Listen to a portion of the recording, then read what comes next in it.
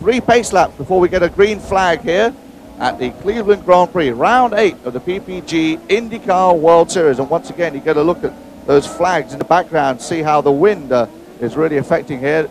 The drivers have not been out in the wind. It wasn't this blustery this morning, so they haven't really found out how that's going to affect them as they go down the back stretch. Let's take a look at the lineup for round 8 of the PPG IndyCar World Series with the full rundown of the grid for you. And starting on the pole, as we said, Al Unser Jr. with a new lap record here. His 3rd pole of the year. Alongside him, last year's winner, Paul Tracy. And then starting in the 2nd row, Emerson Fittipaldi. He had a great race here last year to finish 2nd. And alongside him, Nigel Mansell. They overtook each other 7 times in 2 laps last year.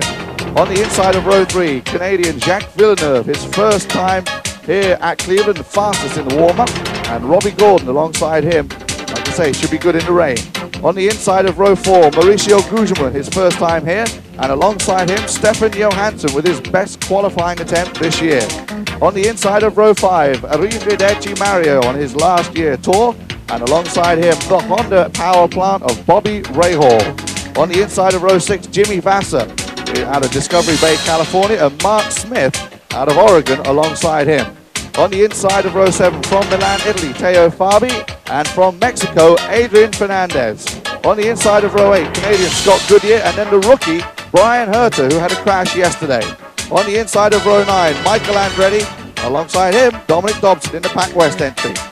On the inside of row 10, Raul Boesel, disappointing in qualifying for him. Alongside him, rookie Scott Sharp. On the inside of row 11, it's Mike Groff and Dutchman Arie Luyendyk. On the inside of row 12, Alessandro Zampedri had a great race in Portland last weekend. And Andrea Montemini racing with an injured left foot. On the inside of row 13, Hiro Matsushita and Marco Greco carries out that row. On 14, Willie T. Ribbs on the inside, Parker Johnston in his Honda entry on the outside. On the inside of row 15, Giovanni Lavaghi, a rookie, and Ross Bentley out of Canada. And finally, it is Jeff Wood starting from the back on row 16 on his own. 85 laps is 2.36 miles around this track. There are 7 right-handers and 3 left-handers. The crucial overtaking areas will be going into turn 1 under braking. And if you remember last year, we had a huge pile-up there on the start, and they had a good disciplinary meeting this morning reminding everybody you've got to get through turn 1 to win this race. That's where we'll see most of the overtaking. Also coming out of turn 8 under power as they shoot down towards the main start straight away. Coming out of 8 is going to be a big area for overtaking, but that's going to be a case of getting the power down, which the Penske, as we've seen, are able to do that better than anybody else so far this year. Everybody else is trying to play catch-up as we have, I believe, 1 more lap under the yellow behind the pace car. We'll go green flag racing. 2 pit stops today for fuel and tires. And, of course, if it rains, we'll see them come in and change for the wet tires. A lot of these teams do have wet tires along the pit wall at the back of the pits and ready for any rain action they should get. The field is now in an alignment position going through the last chicane just before they come to the start-finish line. We watch for the green. Green is out, though. It seemed that Al Unser Jr. got a bit of a start. Now let's take a look at him. Spread out wide.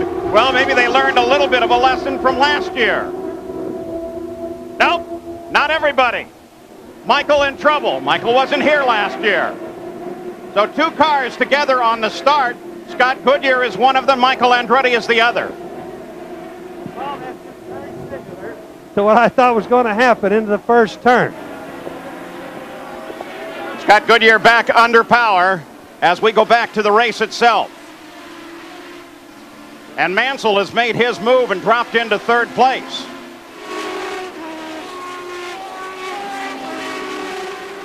Out in the east loop of this track. Now making the turn along the main grandstand. Ahead of them is a right, then a quick left.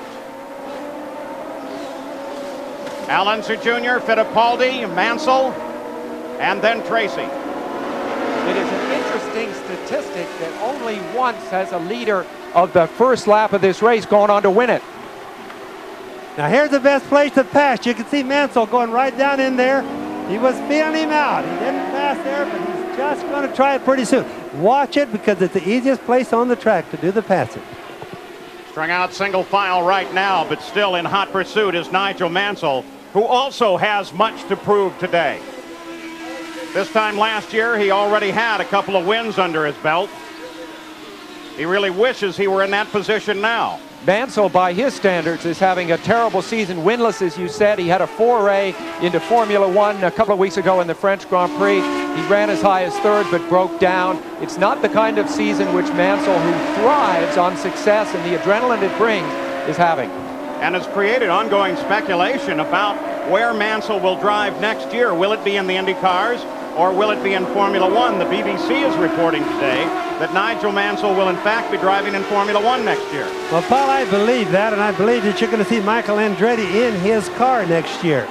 But I think what you're seeing this year with the Lola cars versus the Penske's, which right there, the car on the right was Mansell. The red and white cars, of course, are the Penske cars. And what you're seeing is the Penske cars are more flexible. They are racing these cars exactly the same way that they qualify them. And Mansell, for example, the Lola cars, they have a problem. They get them tuned up really good, but the cars are almost too finely tuned, and they can get out of tune on the chassis just real easy.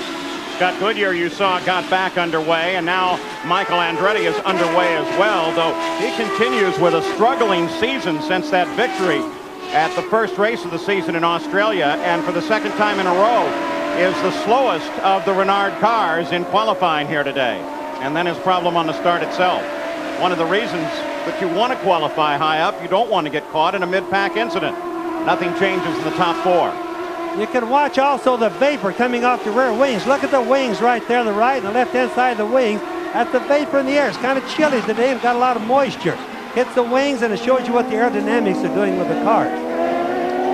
This, of course, is one of the wide runways that I spoke of, but they go off this into a right-left S-bend, and that's where it's extremely rough, where the runway intersects the taxiway. Watching the rest of the field come through and centering up on Mauricio Gugelmin. You saw Robbie Gordon, Jacques Villeneuve, and here is Gugelmin, who currently runs, trying to catch up with a Renard of Villeneuve. Watch the cars bounce. You can also see in this shot how close to the ground they get. The cars actually tip and touch the ground as they go through these turns, especially where it's really rough. Mario Andretti on his Arrivederci tour. I'll tell you what, every city he goes to, there's plenty of folks turning out. His car is just always surrounded.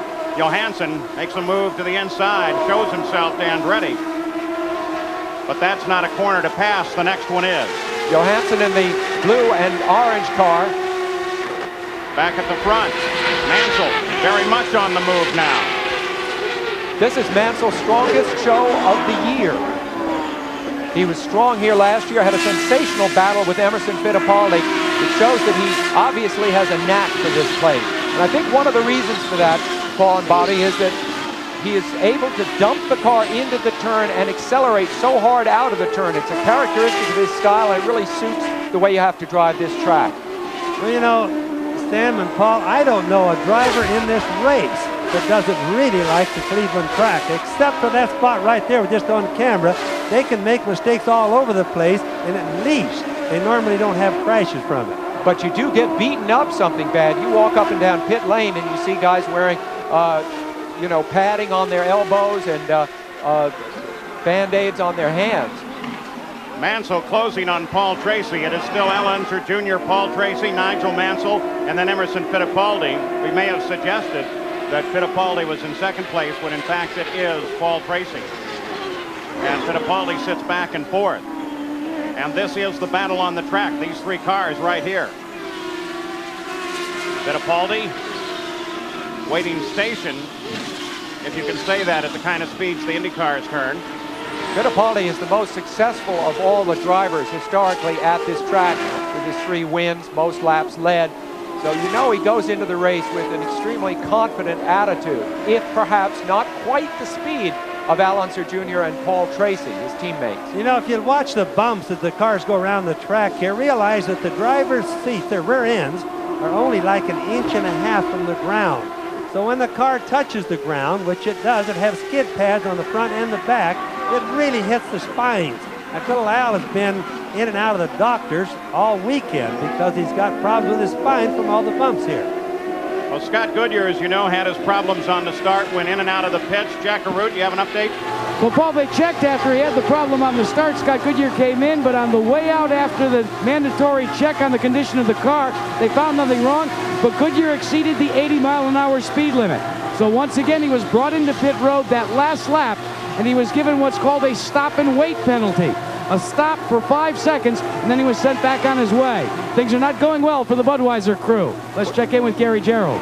Well, Jack, as far as Michael Andretti is concerned, who was involved in that incident on the green flag in turn number 1, the crew expected once Michael got restarted that he would come in. They laid out fresh tires over the wall, but Michael stayed on course. So obviously the car has responded okay. He just lost a considerable amount of time. He stays out there now at the back of the pack. Of course, Scott Goodyear this weekend, we see Jimmy Vasser had an onboard walking fire. back. Second race in a row, he is out very early. Too bad for Jimmy Vasser, the driver of the Conseco STP car. He's really an upcoming driver and really looks good this year. It's a shame. One thing we should perhaps say about that stop and wait penalty, if you have a stop and go here at Cleveland, you can actually get out on the course and gain position because of the nature of the layout of the pits. So when they bring him in for a stop and go, they'll also hold him sometime to make the penalty a valid penalty. Al Unser Jr., car 31, leads here, followed by his teammate Paul Tracy, with Nigel Mansell doing everything he can to close in. And the leaders are already encountering the slower traffic. Back at the Grand Prix of Cleveland, presented by Goodyear, as we watch the leader, Al Unser Jr. He is running a dominant race once again here. In second place is Paul Tracy. Nigel Mansell is third. Emerson Fittipaldi is fourth. Nothing has changed there. Jimmy Vasser is out of the race. Let's go to Gary Gerould. Well, a season that started with such great promise for Jimmy Vasser has taken a nosedive. What was the problem today, Jimmy? Well, just started the race. I don't know what lap it was early in the race. The engine just cut out, and I looked down the dash, and it said fuel alarm. So something malfunctioned somewhere in the car that just lost power. We started out good this season, and we're hitting a little soft spot now, but it's definitely not a nosedive, Gary. Okay, well, they're 7th in points coming in. Disappointed. Next week in Toronto, better fortune. Yeah, we're going to come back. We got a great team here, and you know, that's racing. So we'll get them next time. Thanks. Paul? I think the good report is there that there was no fire. Probably one of the observers saw some smoke from something that overheats as soon as the car comes to a rest. But at least they don't have a lot of damage to rebuild. Yeah, I just want to remind everybody to look at the bottom of the cars if you want to see what the suspensions go through on these race cars. How rough it is, how short a travel they have to have. Just watch the underneath the cars when you can see the daylight to the point where they look like they're touching. It's interesting to watch this. Also, as you're watching the cars closely, remember that the exciting thing about the season so far has been the superiority of the Penske's, and in particular, what has made the Penske's better? The talk is that it's their traction off the turns, that they get better acceleration off the turn. Watch for that here. Mansell's been unable to match it in qualifying and practice. Now he seems to have traction identical to theirs. And this track, Sam, seems to emphasize itself on shock absorbers more than any other track. Just watch the underneath of the cars again and imagine it's not so much the body moving as it is the tire.